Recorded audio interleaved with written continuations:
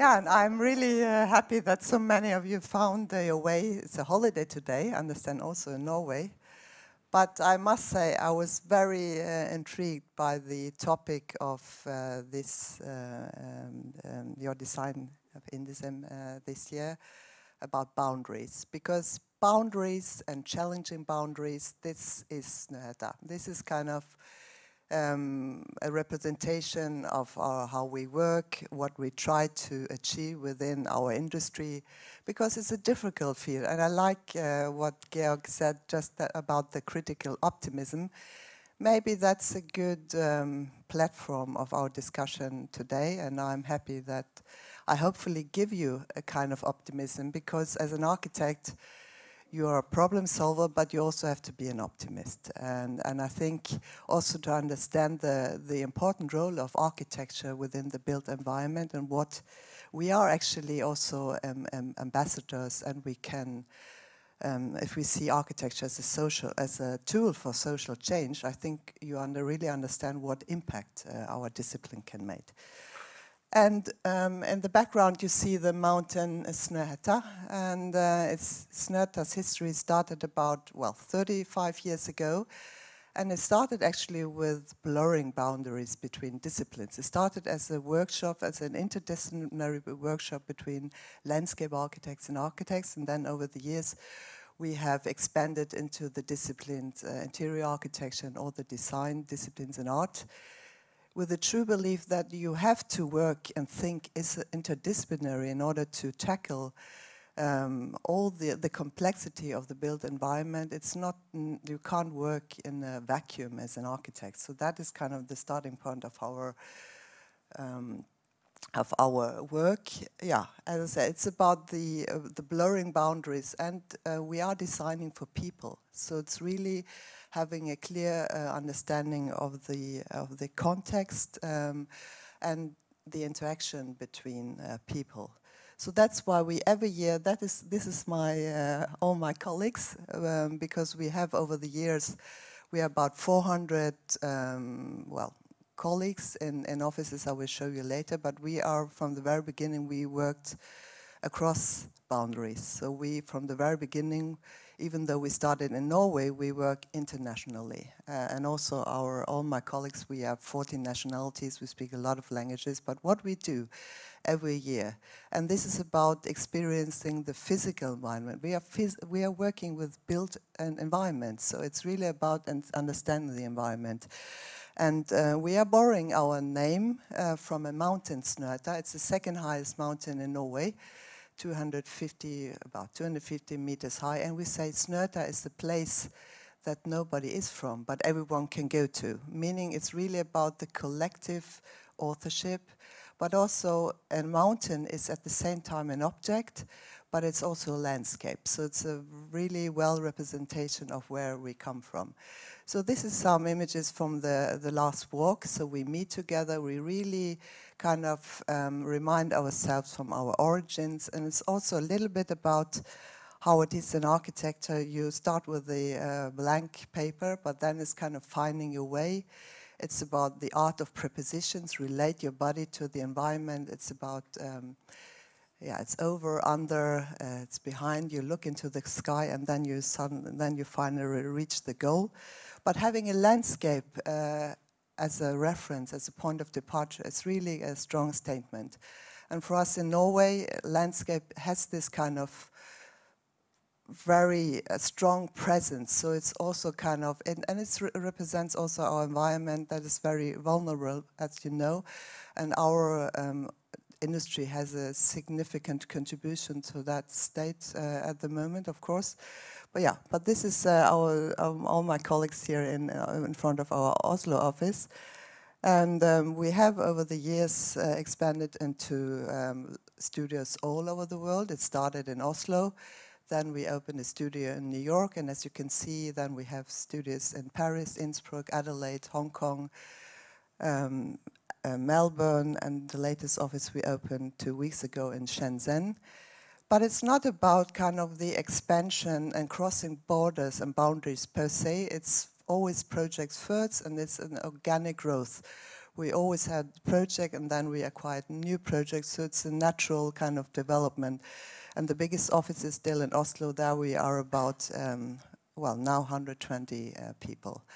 And if you have a closer look at our portfolio, I don't know if you have recognized this, but they're not it's not a style-driven approach. It's really about the reading and understanding of boundaries, of course, but also about the contextual understanding, reading the different frameworks, politically, socially, of course, contextually, the physical environment, climate, society, politics, and then really to try to find an adequate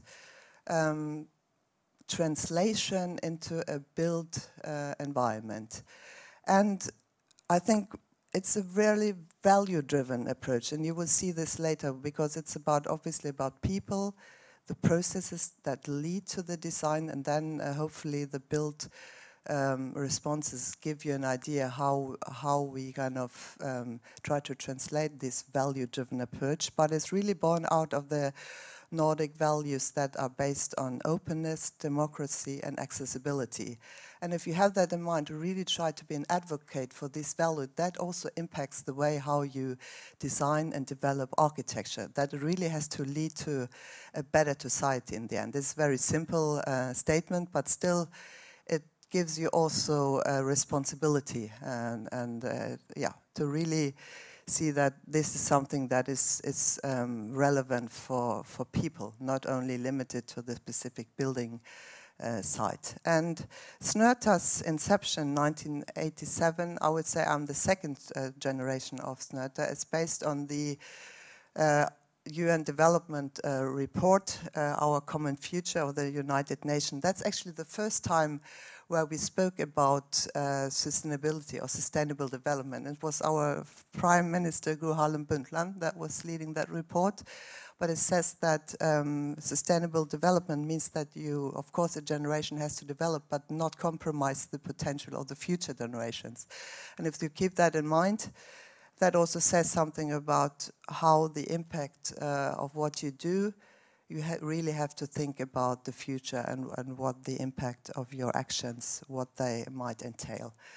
So dissolving boundaries, that's a little bit the first chapter of my talk today, designing for people, but really to understand how important it is that you have the right processes and design methodologies to capture and to respect all the complex parts of the design. Yeah, this is our Oslo studio. We are sitting in an old warehouse close to the harbor. And I think we start with ourselves. We say Snøhetta is our most important project. And that has to do because within how we treat ourselves, how we speak with our colleagues, the respectness, the generosity, how we work together, it's also reflected in our built environment, because we are convinced that the built environment also impacts how you behave and how you treat well, other people. So this is a very open space, and we have in all our studios around the world, we have this kind of lunch situation. We have chefs who are preparing lunch. It's about social interactions, get to know your colleagues. We sometimes say it's not allowed to speak about architecture. And we have this kind of route map, how we organize our spaces. It's a very maybe uncommon way of collaboration. We are not clustering our projects, so not the teammates who are working on one project are not sitting together. They're really spread out all over the studio space, because on your way to your team member, you will get a lot of information on your way that might be relevant for your specific project. By that, we achieve quite a good informal level of competence and knowledge sharing without having to systemize it too much. So I think this is a very good way of kind of achieving also a kind of this collective approach, obviously, but also then giving everyone the same square meters, independent from the position you have in the company. If you're an intern or a founder or you're in the leader group, doesn't matter. You have the same number of space, and every year we, so now it was a little quick. Oh, sorry, was it wrong? No, suddenly I want to get back. Oh, sorry. Okay, I wanted actually just to say that we are swapping seats every second year. And if you had a dark spot, you get a lighter spot they're sitting then at the window. Okay. We are also by kind of, maybe it's also part of a post-rationalization of our design methodology, we also have invented our own vocabulary, so to say. We have one term that we call transpositioning. And that's kind of really about, well, dissolving boundaries between professions, but also between architects and clients. We have invented a kind of workshop methodology where we then invite a big spectrum of team members, obviously, but also could also sometimes be critics of the project. And we really encourage in these processes to swap professions, to swap roles, really then to enhance this thinking out of the box. Meaning if the client becomes an architect, the landscape architect becomes a sociologist just for a day, we really then try to get everything not only limited to your professional role you have, but really as a human. So by trying this, it sounds very playful, but it's actually a very useful methodology to get a little bit of deeper understanding and again to think out of the box. And the team work is obviously an important tool, and not only internally, but also we work in a network of, well, within the industry. We had a lot of industry partners, but it's really understanding, not limiting your professional radius into your office, but also having a lot of research partners. We collaborate with universities. We have PhD programs. We have a lot of industry partners. So it's really becoming a roadmap rather than a singular architectural praxis working from inside out. So I think this is really a shift also in the understanding of within our industry and practice. So it's more rather a roadmap, really a network with blurred boundaries rather than having a very clear, distinct footprint. And Snøhetta, we have also been part of a research project that was conducted in Norway over 4 years.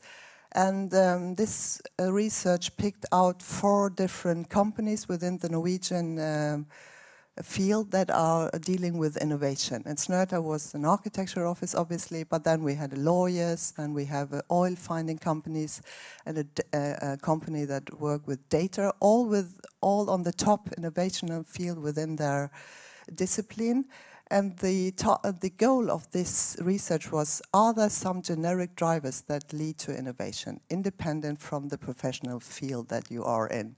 So this publication, it's also, I think you still can get it.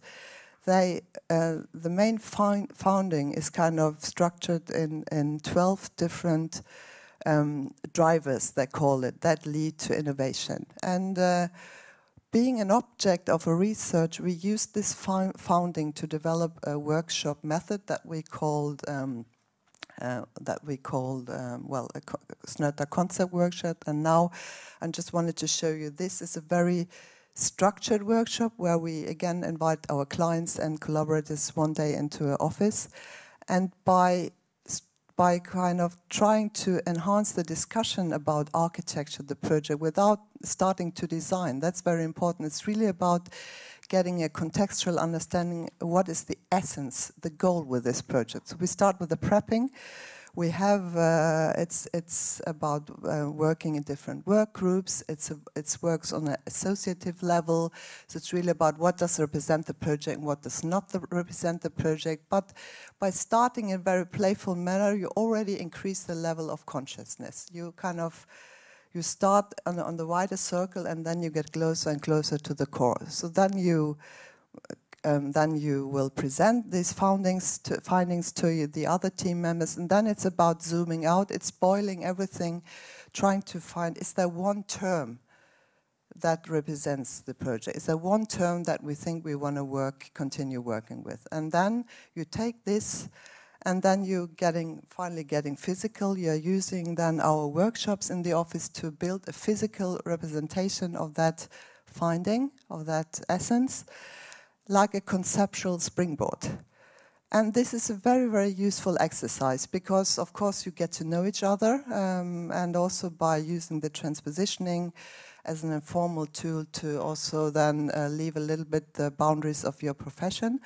But then, secondly, and the most important part, with this co-creational process, you lay the ground for the further development. And we see also in very complex projects, when a client, for example, has the possibility to contribute to the birth of the project, they will also be interested to support the further development. That will, of course, have a lot of iterations and it will take many years, but you contribute and you take responsibility. That's maybe the little bit the main framework for this exercise, and it's very, very helpful. And our work and method is kind of summarized in our latest publication, which is called Collective Intuition, and it organizes our project very loosely around 3 chains, as you can see here. One is, of course, most importantly, the integration of disciplines. Then it's the generosity of collective ownership that I tried to explain you a little bit about how we organize our processes. And then, of course, architecture is always about politics. Architecture is a political space. That's why we have really to take our responsibility very seriously, because when you look back in history, you also see how architecture has been misused. So taking the role of being an ambassador of democratic, open, accessible spaces also, in the very end, impacts how we live together, and it's also our societies. That's at least our true belief and what we really try to stress in all our projects. Also sometimes when we have, we have to convince also a lot, work for it. It's nothing that happens on its own. So the experimentation with boundaries, that is kind of what we always do. That's why I loved really much this topic of your INDESEM seminar this time. And it's about, start with this project, making culture and knowledge more accessible. The opera was already mentioned. For me, it's still one of our most important projects. It's a kind of a game changer in a way. How also we see the role of cultural buildings in society. Because it was an open competition, we were asked to design a cultural monument, but we thought, okay, we have to translate it into a social monument. When you invest so much money into a public venue that has limited accessibility due to the ticketing, to see a performance you have to buy a ticket, we really wanted to also decrease the boundaries, so to say, within the public realm, but so it really becomes a social destination. And Norway is also very young culture when it comes to cultural, tradition. We are borrowing most of our references from Central Europe. So it's also finding a typology, a completely new typology that represents kind of the, to limit the threshold between the public realm and what is happening inside the building. So really in translating this more as an accessible landscape, a non-commercial space. That's also very important. And putting the most valuable material on top of the building that is owned by everyone. So in the Scandinavian countries, we have a very interesting heritage right. It's called the right to roam. And this is also something that works against boundaries, so to say, because it says landscape belongs to everyone. You can put your tent wherever you want in the landscape for a couple of days. You have to respect a certain distance to private property. But basically it belongs to all. So this thinking, which is from the 1950s, it's a very, very intuitive, well-embedded right that we have in the Nordic countries. This is something we try to translate into the built environment for the opera. So you don't have to think so much. You will intuitively use this as a landscape because it's so embedded within the cultural heritage within our societies. So really trying to find a language that supports, that allows for the interaction between the individual, but also then negotiating with the opera to increase the public realm into the building, because we are living in a harsh climate. So it's also about the indoor public space, again, to limit or to open the boundaries between inside and outside, to experience that this is something as an extended interior landscape, and it's also reflected in the language of the architecture that is more abstract. So we said you shouldn't find anything here that you would like to see at home. So also then working with a very simple material palette, this wooden wall that represents the transition between the public and the public realm and the theater venues. So here see by refining the wood, the material surface, it leads you into the, well, this is the main attraction obviously of the opera, the theater hall. A lot of integration of art by the American artist Pei. Looks like crushed aluminium, but it's actually a woven fabric.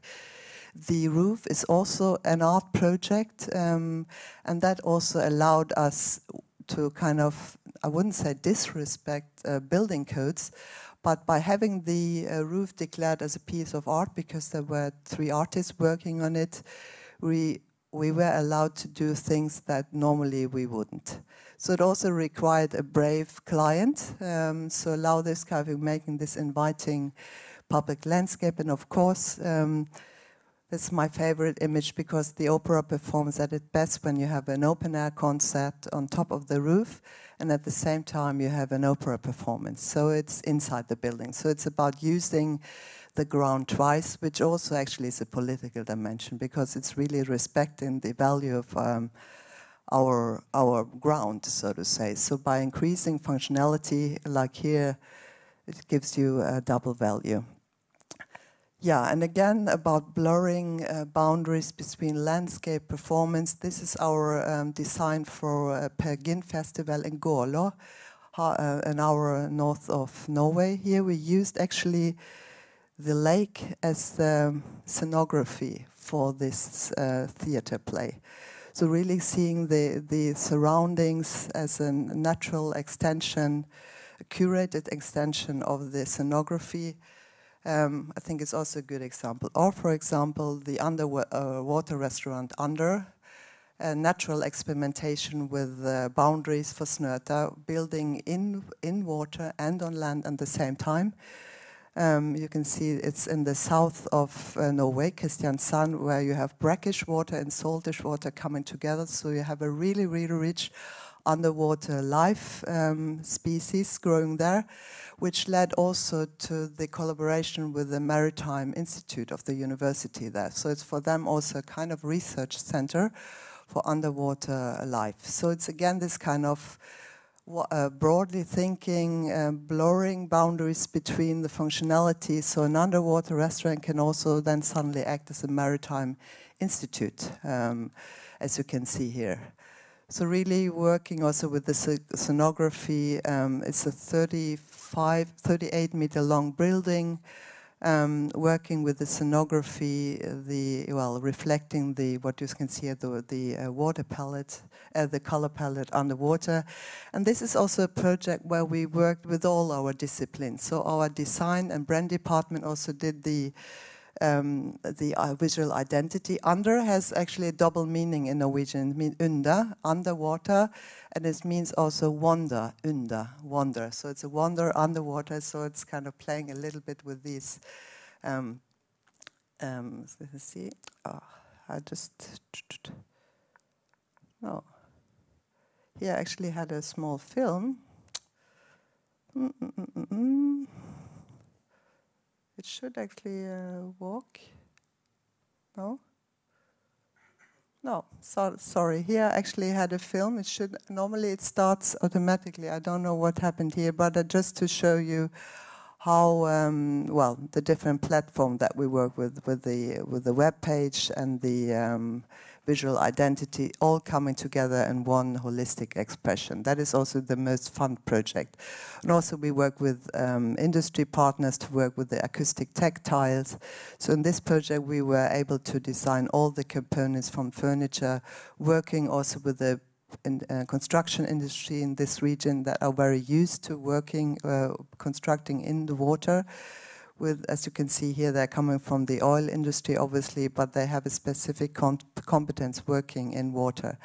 And I think here I also have a film, but I'm not sure if this is working because when I click here, now it works. Okay. Another very new, recent installation that we did in Trevikåsen in Norway. In Norway, we have a program. It's called the Scenic Route Program. It's actually by the state route, how can I say, society, that we have these different viewing points along very beautiful scenic routes across Norway. And here we had this installation really to, again, having this physical experience walking into the water, really also then crossing boundaries, so to say, and experiencing kind of the tide and the different water levels. So really enhancing and increasing the relationship towards nature. Another project that we did that you might be familiar with is the Reindeer Observation Pavilion, now again at the mountain Snøhetta, which we got the very interesting task that you might only get once in a lifetime to design a viewing pavilion just to observe nature. So it's one of our smallest public buildings, really, and it's just to give you a protected environment to observe the beauty of this nature, because we have a lot of interesting animals there. It's also mosquitoes beside reindeers. It's the only region in Norway where we have mosquitoes. And when we are thinking in those typologies, we always look into contextual typologies, like here borrowing the proportion from a local farm, and then thinking, okay, we have to establish a boundary. Again, we have to establish a frame just to understand this is to kind of frame the place of observation, and then it's kind of develop an interior that is contrasting, that is more related to the human body, so to say. So, and these kind of two counterparts is the simple concept of the project. And then we are building a lot of prototypes in our office. We are lucky to have the 3D mill, where we can really build big mock-ups. We're also selecting the material for this project, really handpicked. So it's a highly curated project, so we really were able to control all the quality segments, so to say. The bolt building factory, it's transported on the truck and then put together very simply just by using old ancient technology, craftsman, without any, it's only wooden construction. Yeah, and you can go there, you can stay there with the family and friends, no one will throw you out. And it's a beautiful setting for this fantastic landscape that we have here. And here really by night it turns into a more organic sculpture. And interestingly, the same reindeers in this region, you also find them in this region in France, in the Dordogne and Montignac, where we got the commission to design well, it's called a visitor center, but it's actually a cave museum. It's 1 hour's drive from Bordeaux. In this region is really the sinister chapel of Paleolithic findings. So there are a lot of caves here for this from this century, for this age. And our museum, you can see it here. It's located in the transition between the dense forest and the more cultivated landscape. So we thought, okay, when we are working with a project of that kind, we really want to find a typology that is kind of a non-architecture, that really blends into the landscape, and because a cave, which is the main attraction of, is also something that is in the landscape. It's not necessarily visible. So part of the project was the artificial representation, rebuilding actually of the cave, because the original cave that was discovered in the 1980s, it was destroyed. It was open for a few years, but then due to the occupancy, it's too vulnerable. So in order to make this period of history accessible, the decision was to build a replica of that cave. So as you can see here, that also requires from our side a really high digital competence. So the original cave was scanned with a millimeter scan. So also by that there were made findings of old paintings that weren't discovered anymore. So you see here, this is a construction. It's really also to find a construction form that makes this experience possible. This is from the back side. And also, actually, it's also a kind of a contemporary art project. I think 30 artists were involved to repaint, so to say, the original paintings, but then again also to implement the new findings. So it's took quite a while, but you can see here how it blends nicely into the landscape, and it's more a journey about understanding the past by also relating yourself to the present. So it's about past, present, future, which is for a lot of our projects. So this is the experience that you have in the artificial cave. You have the same humidity. So you can, of course, criticize that it's an artificial experience, but on the other hand, if you remember how I started my lecture today, it's also about that to experience physically your environment. It's not enough just to read about it. You really get at least a sense of how it could have been. And then how we sequence the journey through the building was that you always also relate it back to the presence, like here the so-called cave gardens. You step out from the dark environment, you relate yourself to the smell, the noise, the temperature outside. And then you have the more contemporary galleries that also have the state-of-the-art exhibition design, where you then relate yourself back to the future also. So this is kind of another example also for me how landscape architecture works together. And of course it's easy to speak about, and also when we say we are crossing boundaries, when you work in contexts that are very similar to your own, it's much more difficult when you enter society's political system that you don't agree with. But still, where I think it's possible to make a difference. So Snøhetta, we were commissioned with the first public cultural center in Saudi Arabia, in Dahan. And you have to imagine that in these societies, there are no public venues like theater, museum, opera, children's museum, everything we take for granted. That they were non-existent.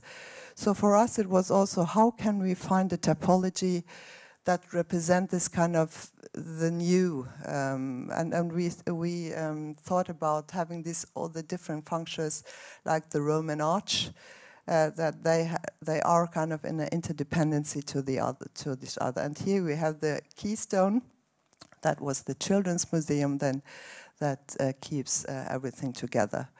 And from this is from the competition illustration, we developed this typology like stones in the desert.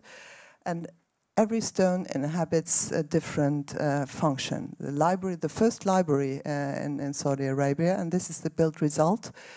So it's a kind of also one-of-a-kind project. And of course you can criticize again to work in these societies. But I must say, and here, I'll just give you a small narrative about when you have a strong concept, how you then develop the sub-concepts again. Here you have the stone and then you have kind of the translated and get more and more concrete. We tested it in front of our own office in Oslo, because a lot of these functions don't require daylight, and we also use this pipe for cooling the building. And this is from the construction side.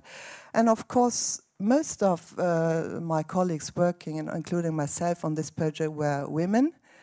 And they asked us at the end, what's wrong with the Norwegian men? Because, of course, in these societies, they're not used to having that kind of female presence. But the clients also moved with their main representatives to Oslo and sat with us for a series of 2 years, working with us. And really, we're having this kind of, well, sometimes confrontation of culture, but then also kind of listening and using the tool of democracy in the kind of development. This is just to give you an overview. And the building is entered by a big plaza, and then you have the different pebbles, the function that are, this is the main entrance. and also combining using materials rammed earth that is really from that region. And we have this public plaza and the different entrances into the different cultural function. This is the library. Again, the first public library in the region. These oasis gardens with different breakouts, the performance space, the theater, yeah, and the big landscape on top. And one good example is actually a project that we had after the building was opened in 2018, I think it was. We had a commission for an exhibition, these 5 pavilions, for the Norwegian painter Edvard Munch. And Edvard Munch was, in this context, quite a controversial choice, because for the first time also, I mean, there was also painting with naked people shown on. This would not have been possible without the building. So it's really about step by step, of course, really acquiring social change. And I think what for me is also important by this example, for example, we managed that men and women can go through the same entrance. That would not be possible for me. Women could drive cars in this area. So a lot of small steps, but also how the building is operated today. They have very young curators for the program, inviting people from abroad. So I think it's an interesting project. Again, you can be criticized, but when we see what the impact it has created for social change, I think I'm quite impressed. So now I'm coming to the third chapter, so to say, of my talk, which may be the most important one, because challenging boundaries when facing the climate change, this is maybe the most important task for the architects today, and you can't do it on your own. You really are dependent on collaboration with competences from outside your own core discipline, and you have to experiment and most importantly challenge established building rules. So I hope you have understood a little bit today that this is what we have done every time. The core of everything we do is the social responsibility. But we have also set ourselves a goal, this was about 15 years ago, that all our projects in design should be CO2 negative. And of course then every build result should be the same. And these are maybe numbers that you are very familiar with, but it shows really the role of our industry when it comes to climate change. And these are numbers that we have to deal with. I mean, otherwise, again, the counter-reaction of optimism would maybe say the best square meter is the square meter not built.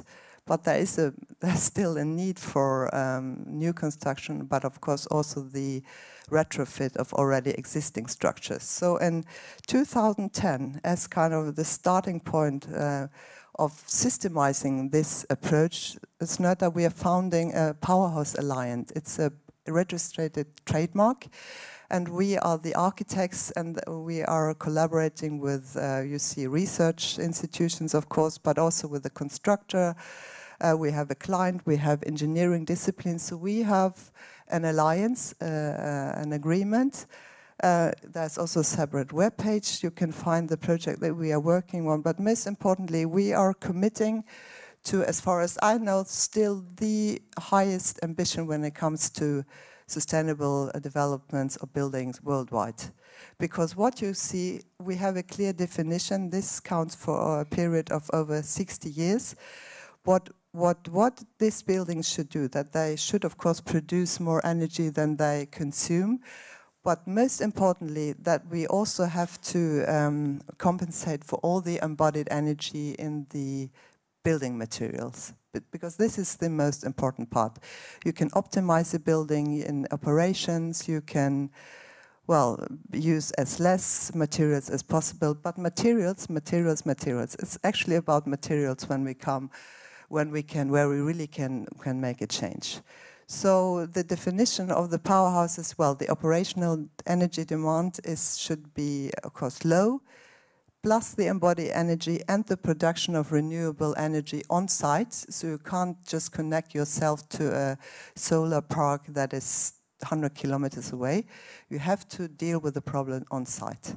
So I think these kind of factors, and we have also within the Powers Alliance developed a guide for the Norwegian building industry how to tackle the problem to reach the Paris Agreement. Maybe the 1.5 degree is quite ambitious. If we are lucky, we maybe reach 2 degrees, but still we have developed within these competences something where we can at least systemize our activities, which I think is important. It's not a question of lack of competence, it's really using the competence in a collaborative and new way. You don't have to invent everything new. And these are the buildings that we have realized within the Powerhouse Alliance so far, 3 office buildings, 1 small Montessori school in Norway, and this has a budget of 3 million euros, so it's not really a question of building construction budget. So these are the main drivers. I would just quickly run you through the example. This is a retrofit. It was the first plus energy refurbished building in the world that also compensates for the embodied energy. 2 of these blocks, 6,000 square meters.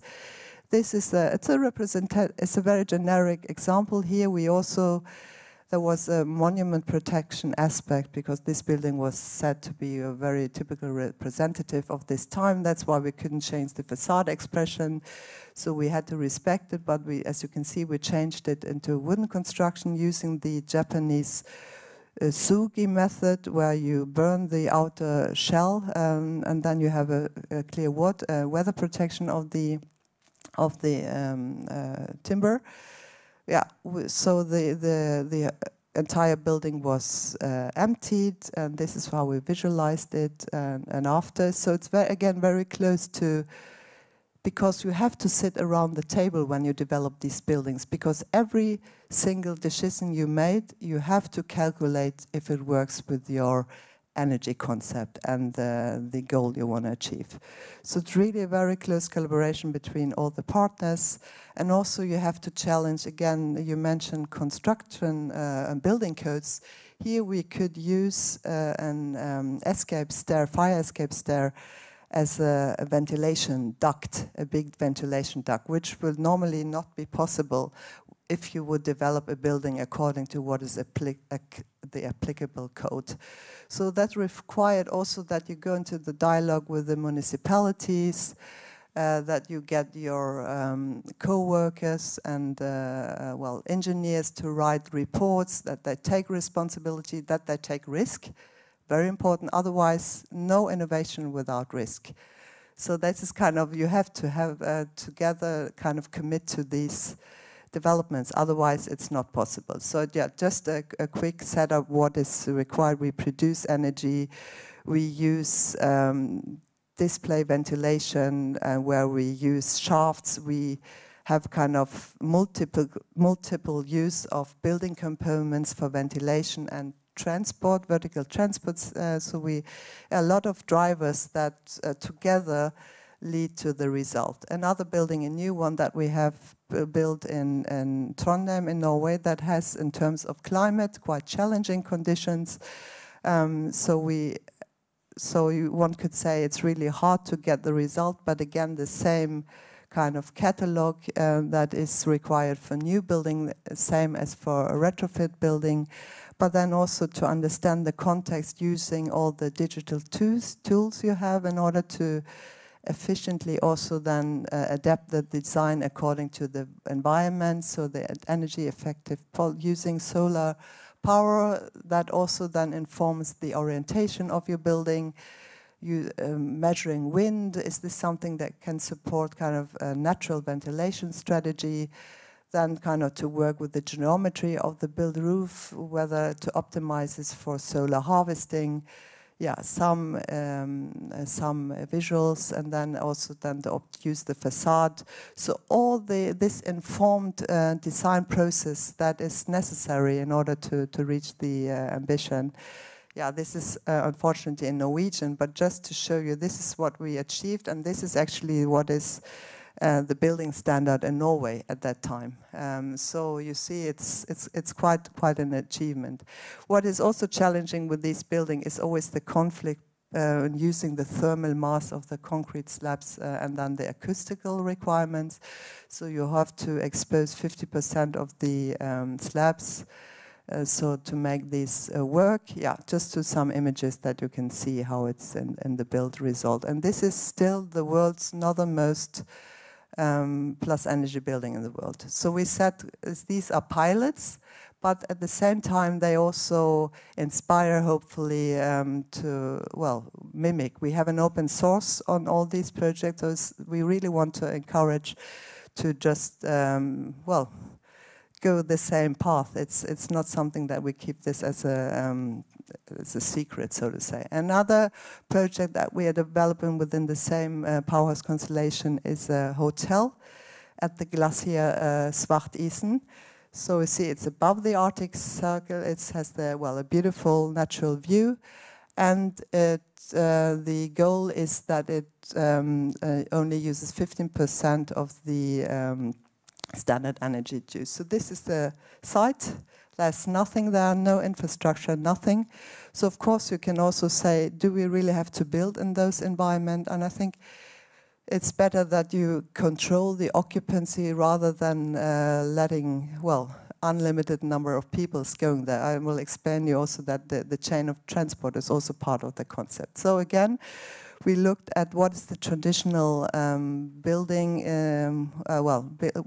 ways of building in that area. There's a lot of wooden houses for fishermen, for dry fish. So we wanted to develop a typology that is kind of something that doesn't leave a permanent footprint, so you can also dismount it very easily. And it's like an animal kind of that lives both on land and on water.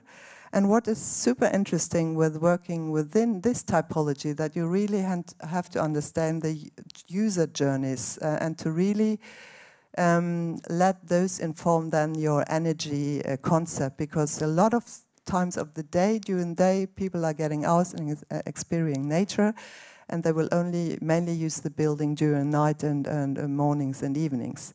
So, and again, the same tools that are required to understand the capability of the building, and also, well, how can we, the foundations of the building that have a big impact on the energy and the embodied energy of a building, to make conscious choices there. This is not built yet, so these are visuals, but I enclosed this a little bit boring diagram, but I think it's really important to understand this is a life cycle calculation. But what we also did is to include replacement of building components. For example, a window, when you calculate in 60 years, a window you have to exchange once, so you have to double the amount of windows, for example. While foundations will normally last much longer, will last for maybe 200 years or something. And again, what is also important when you work within that kind of, well, calculation of embodied energy, the horizontal building components, they have a much larger footprint than the vertical. So columns are actually of minor importance. It's more what you choose for the decks that really has the largest impact. And what you also can see when you work with solar PV installations, they have a high level of embodied energy, but they will pay back since they are kind of producing energy over a period of 5 to 6 years, depending on the capacity. Yeah, so just to show you, this is kind of, maybe it looks a little boring, but it's really important when you dive into these kind of ways of working and taking sustainability seriously. You have to implement other design. You have to increase complexity when you design. You have to collaborate. You have to measure your decisions. So it's not about ugly and beautiful anymore. It's really about measuring the impact, and that gives a different design. That's why we say form follows environment. And it will lead to different aesthetics also. That is kind of inconvenient maybe from the beginning, because there are other drivers that lead the design. And speaking of the importance of material research, Snøhetta, we have a lot of ongoing material research. One of a very prominent one, an important one, is you see plast. It's a Norwegian word for plastic. So we have, for a lot of many years, tried to investigate the importance of recyclable plastic, because plastic is a very popular, and this was a container that we've docked into. This is our office. So we are using this for schools and for just to education, just to well, increase the knowledge, obviously. And plastic has, since the 1960s, has an extreme increase in use, because it has a lot of wonderful characteristics. It's durable, it's cheap to produce, it has a lot of colors, it's lightweight, it's long-lasting. So, but a lot of, and it's a polymer that is based on oil, obviously. But we have focused in our research to, well, to really be an advocate for to the use of recycled plastics, and we have tried to, well, this is all images from our internal research where we picked up plastic, we tried to investigate the granulates and so on, and we also wanted to implement our findings, so we had worked with two partners from different industries. One is the NPC, it's a furniture production company, and then it's the fish industry from the north of Norway, because in Norwegian fishing industry, which is actually our second largest industry in Norway, there's a lot of waste from these fish nets. They're just thrown away after a series of uses. So we managed kind of to connect these us with the two industries, and we produced a makeover of Norwegian design classics, this S20 chair, and also the steel is a recyclable component. So really, and we have another research with the startup in Norway on concrete, using geopolymer instead of what is normally used in Portland cement in concrete, because concrete is the most used building material in the world, and it stands for 8% of the world's global emissions. So it's really crucial to find new ways, and I know there's a lot of research going on, but with this receipt, we think that will be reduced the CO2 with 70%. And we aim for 100%. And mycelium is maybe also a very familiar product for you, but we work with a lot of startups in Norway. This is another one where we wanted also to work with materials that are 100% compostable, like mycelium is. So we developed these kind of sound for interior use. They are fire resistant and have a wonderful sound protection capacity. So we work with another startup for those. And we have also an increased problem with e-waste. So we work together with an Italian company to produce tiles from the waste from microwaves even. So we have a lot of ongoing research that is for really driving material change.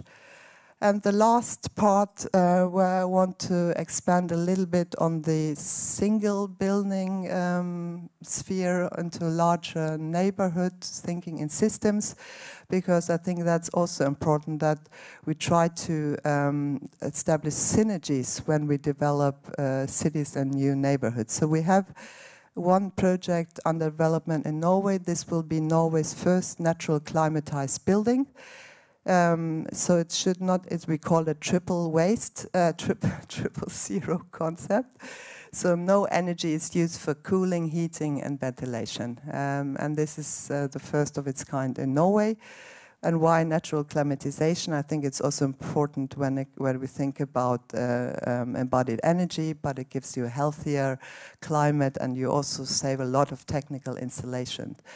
Why I always include this one, because I think also within your theme for your seminar, it's the way we work together makes a significant difference in order to what we are able to achieve.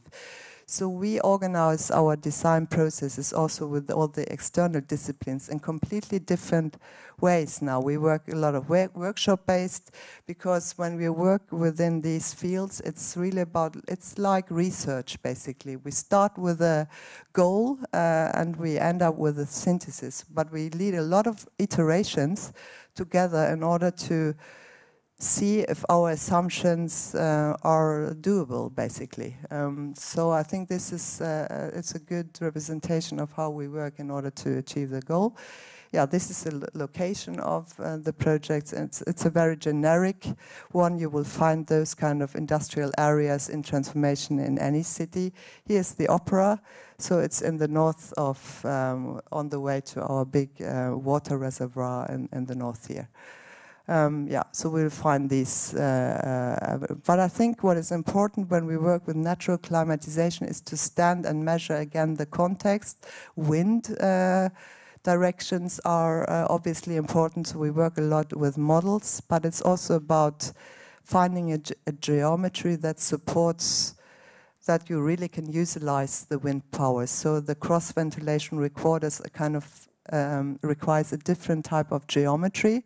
Again, you would normally maybe not, the building would not look like that if you wouldn't have wanted to use the ventilation strategies. It's a mixed-use building, so we have office and residential areas, and also work with radiant surfaces, obviously, but the wind and the cross-ventilation, this is the main principle. So it's a mixed use. We have offices, we have quite a big residential component, the red one, and some retail functions in order to also to activate the building with the public realm. Again, an important, this is under construction now. Some images also, again, you see here we had some, again, to work with the acoustics and the utilization of the capacity of the slabs for thermal exchange. Yeah, just to give you some ideas. And it will be, it's a high-rise building. It's about 20,000 square meters.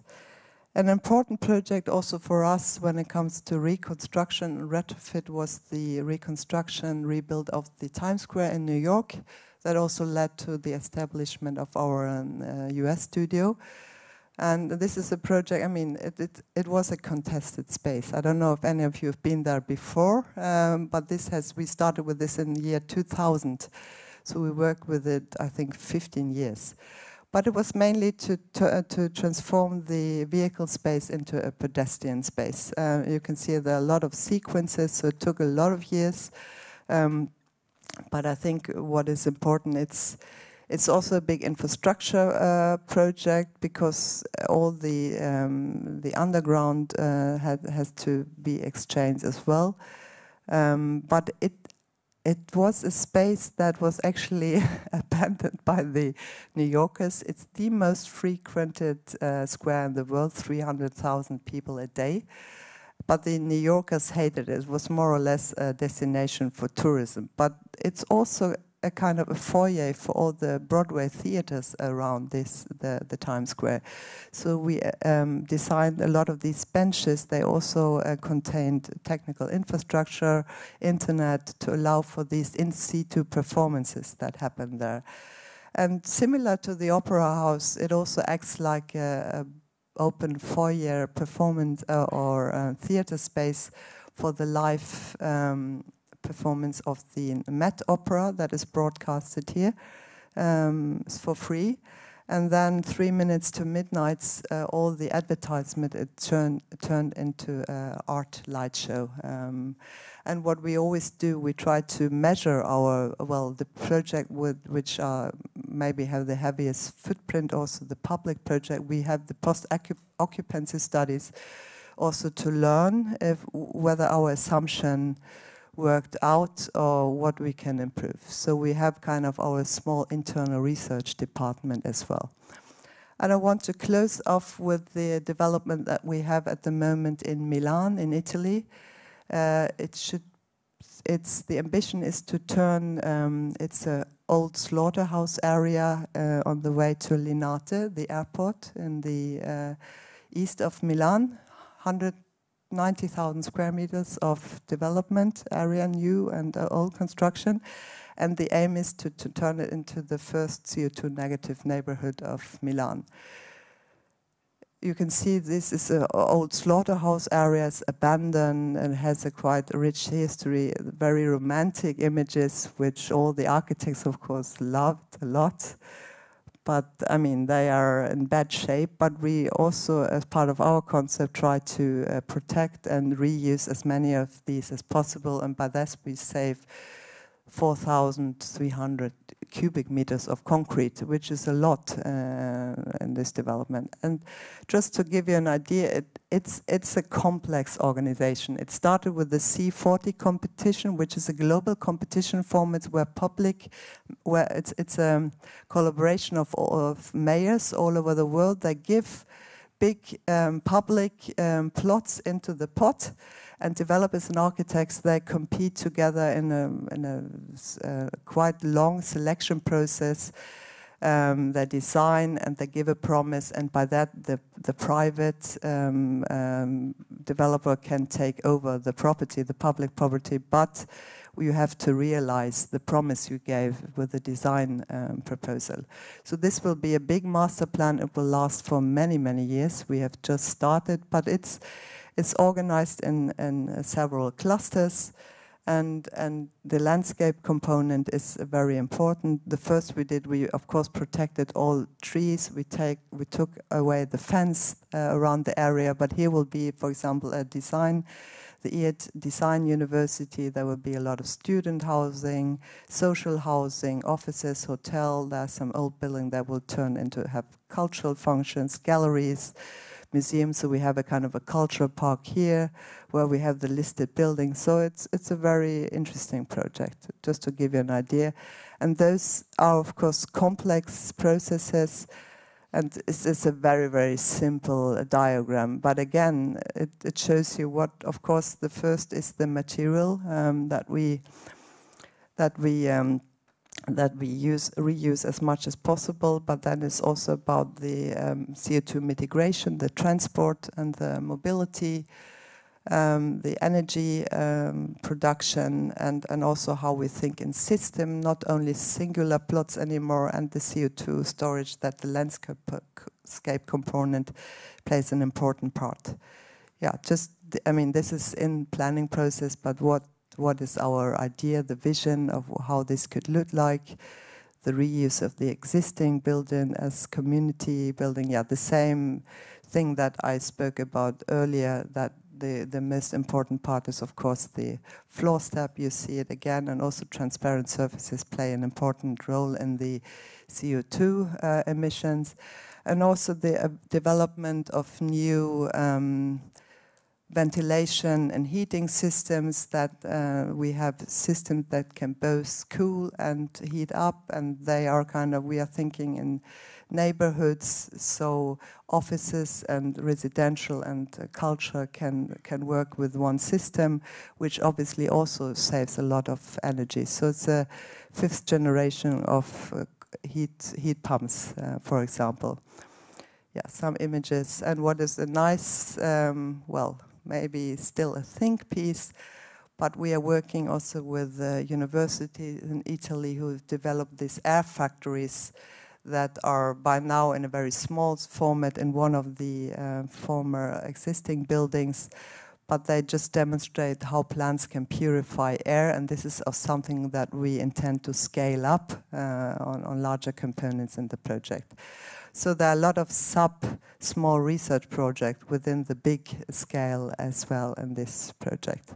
Some images, yeah. And most importantly, and this is my last project, it's our smallest project for the largest number of inhabitants, so to say. It's some beehives that we built ourselves in the office, and we mounted on an office building in Norway. But it's just also to remind ourselves the importance of bees in the food production, and that we have to increase their possibility of habitats also within the urban fabric. Thank you very much.